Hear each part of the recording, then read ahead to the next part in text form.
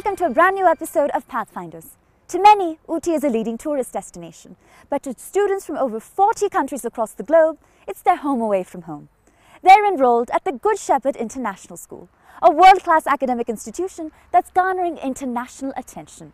In this special feature, we visited their breathtaking campus and met with the founder and principal, Dr. P.C. Thomas, to understand just how he's built a school that most of us can only dream of. Nested in the lush hills of the Nilgiri in Ooty, the Good Shepherd International School campus is a sight to see.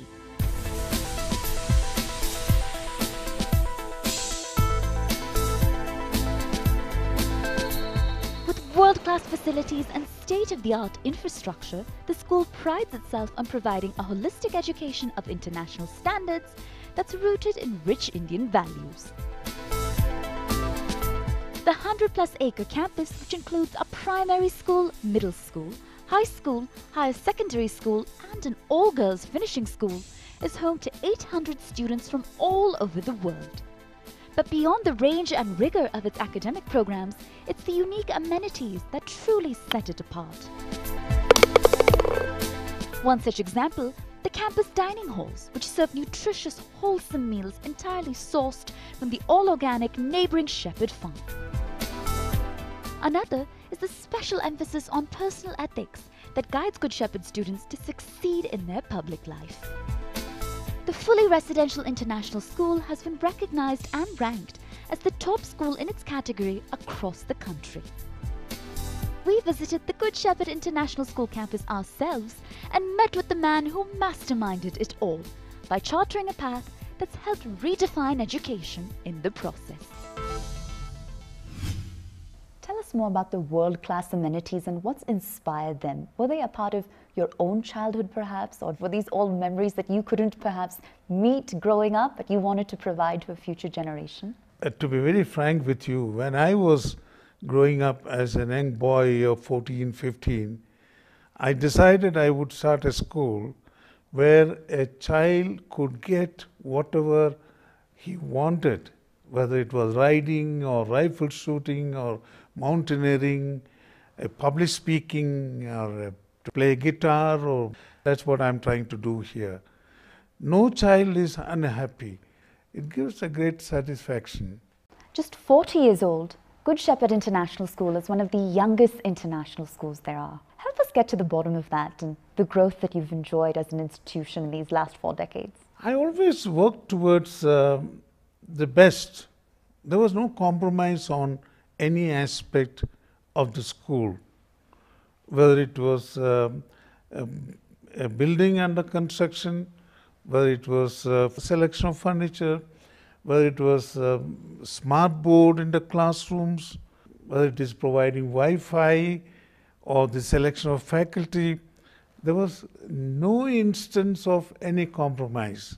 We always wanted the best.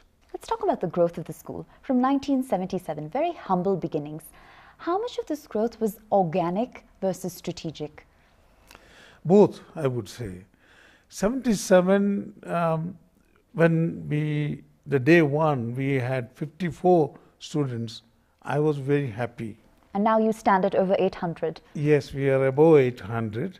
That's our optimum strength as it is now. But I was very confident 54 was a good number and we would start growing. That said, sir, education is still a very competitive and cluttered landscape. There are many options available to students, both domestically and internationally. So, when someone's asked the question, why Good Shepherd International School, how do you answer them? Well, we give a lot of emphasis on a home away from home. The students don't feel that they are in a boarding. They don't feel that they are pushed into or punished by the parents. They feel happier to come here. Well, as you mentioned, it's a fully residential program. That said, the onus is on you and the faculty to provide the right balance between care and control. How do you strike that balance? We see that every child gets the best attention possible. Every child has got a counselor, a tutor, a class teacher besides the subject teachers. There is a dorm parent, there's a dorm nurse. So every individual child is under the care, under the eyes of at least 10 persons at a given time. Well, I'd like to talk more about your student body, right? You have students here at GSIS from over 40 countries from across the globe. Well, in India it is easy. The students have the old tradition, what you call Mata, Pita, Guru.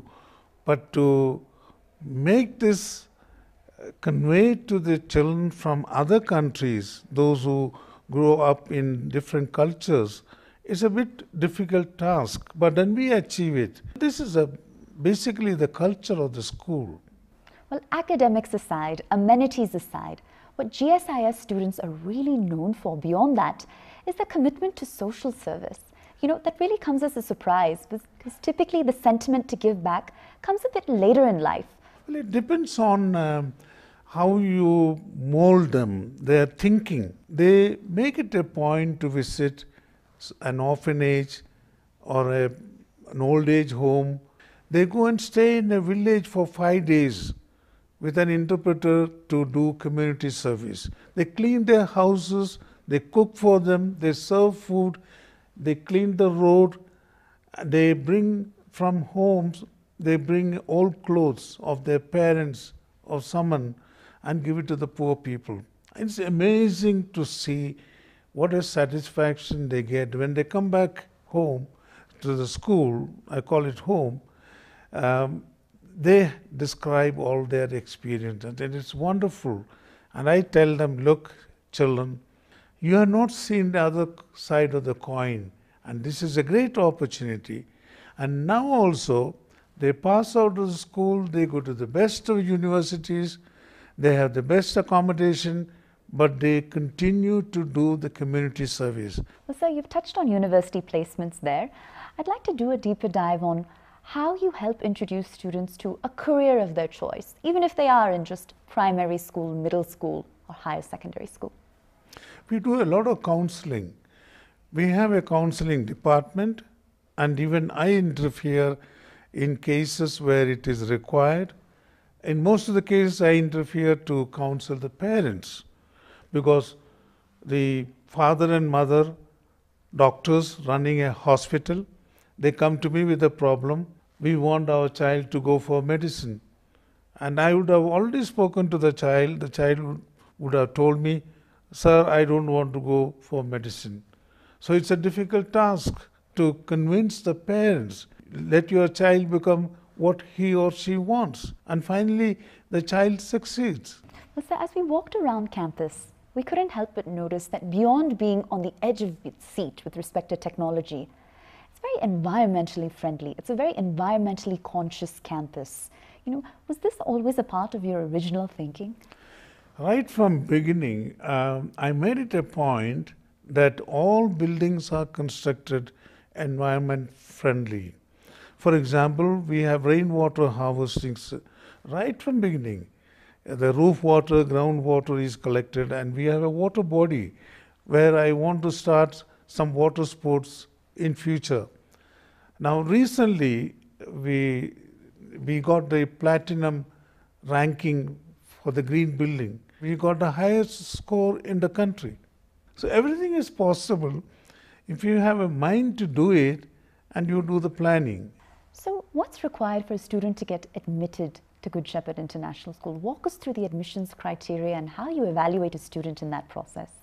Well, my outlook of a child's ability is slightly different from that of others. I must say that I don't reject based on academic performance. For example, if a child scores only 40%, say in English and maths, we take the child. I don't reject, because I only look at the child's eyes. Is the child focused? Is the child looking brilliant? Can he or she promise a good future? It's time for a short break, but up next, our conversation with Dr. P.C. Thomas, founder and principal at Good Shepherd International School, continues. You're watching Pathfinders on ET Now. Don't go anywhere.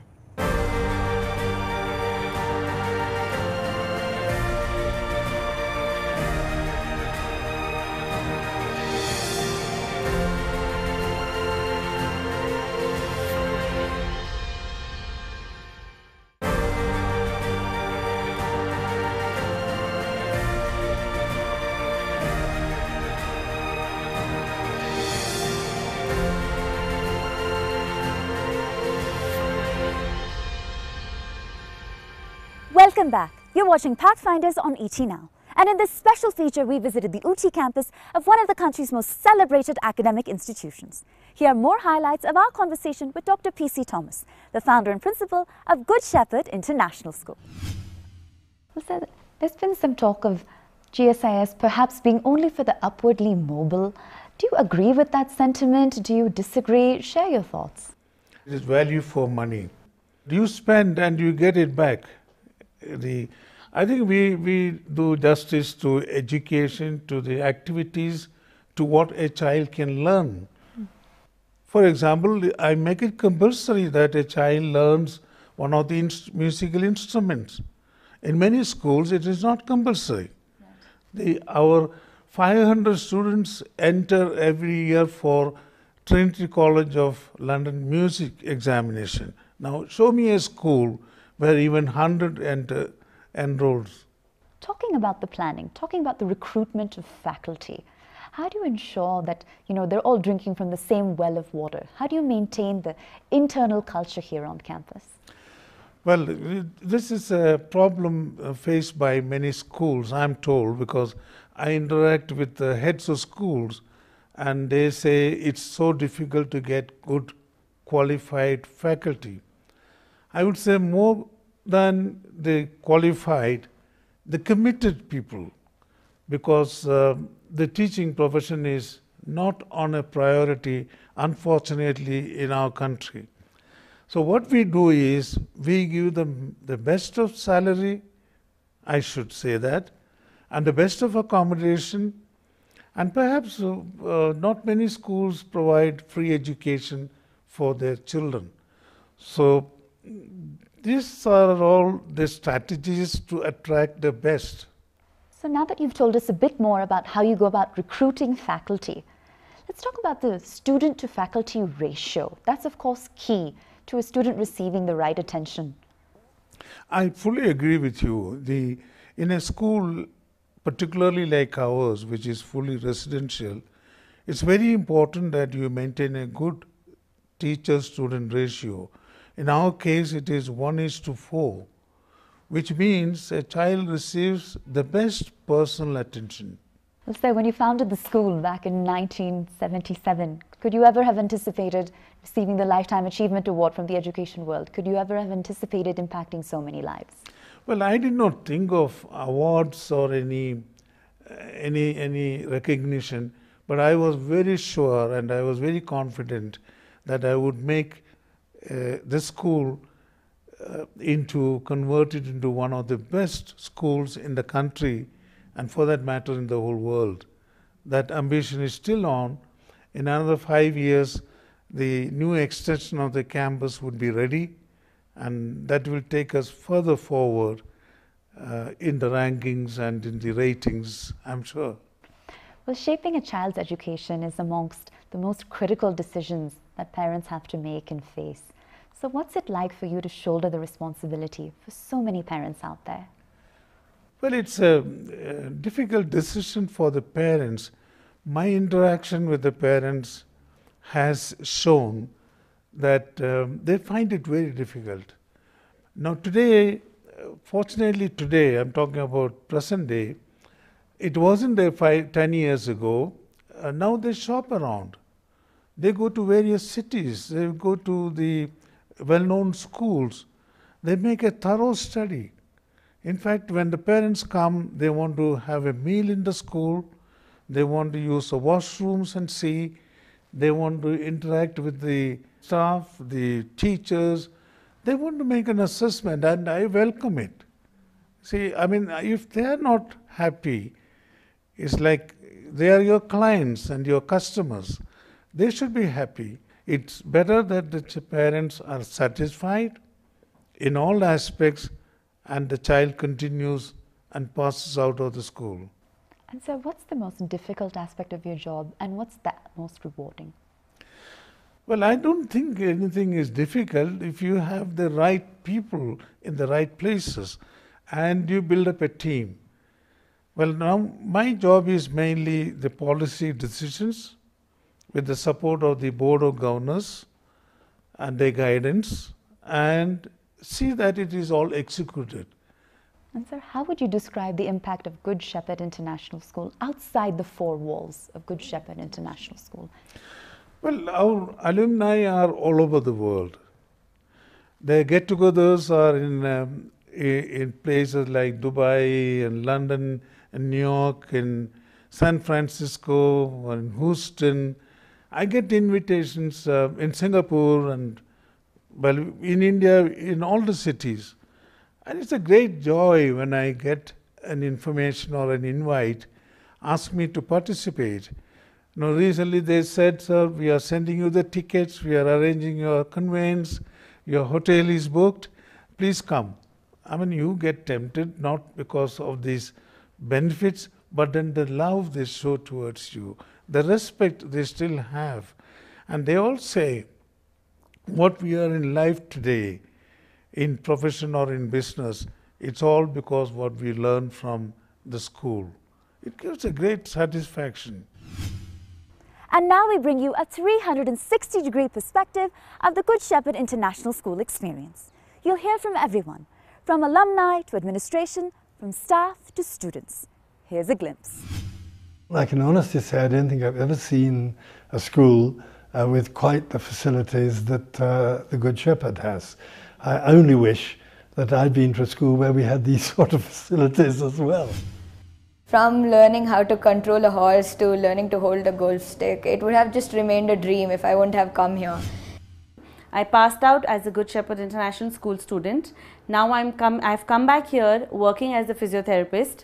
I interact with the students, live my entire school life again as a student and as a staff again. I visited Good Shepherd International School in November 2014 as a Trinity College London music examiner, and the experience was extraordinary. I learned that they had a vacancy for brass and violin teaching, and so my wife and I were offered the job. And so at the combined age of 118, we came to India on an experience which we shall never forget. Good Shepherd International School is a very vibrant and exceptional school, and the children in particular are wonderfully lively and colourful. We don't feel as in a boarding school. We feel like we go home and come to school every day. We ensure that we do our best for our students, and the experience continues to be great. I'm a type of person who really loves nature. Like, I'm all about the environment. So the one reason is not only infrastructure, which really shook me. It's like where it's located. It's located in a biosphere in Ooty. So this is some place which is probably one of the most biodiverse places in the world. See, I'm not just a faculty, but I'm also an alumni, a faculty, a parent, all roles in one. The standard set over here is just the best. It not only prepares you for the future, it sets you apart completely. Probably the best experience is the teaching of the students. We just find everybody so enthusiastic, so warm, so friendly, and they're an absolute delight to teach. I feel that Good Shepherd has provided me with opportunities to truly exploit my potential. I studied here for 11 years, right through from the upper kindergarten right up till the 10th standard. And today, whatever I am has been largely because of the foundation I got in those 11 years. To run institutions of this quality, you need a commitment. I've seen a large number of foreign officers, delegate coming over to this particular place and making remarks to the extent that they haven't seen an educational institution of this kind in their countries. So that just substantiates the fact that it is one of the best in the country.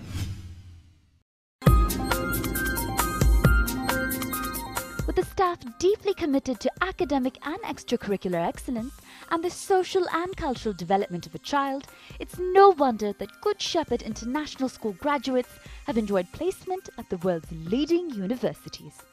By bringing his vision for education to life, founder and principal Dr. P.C. Thomas has been invoking the imagination and untapping the potential of young minds for over 4 decades.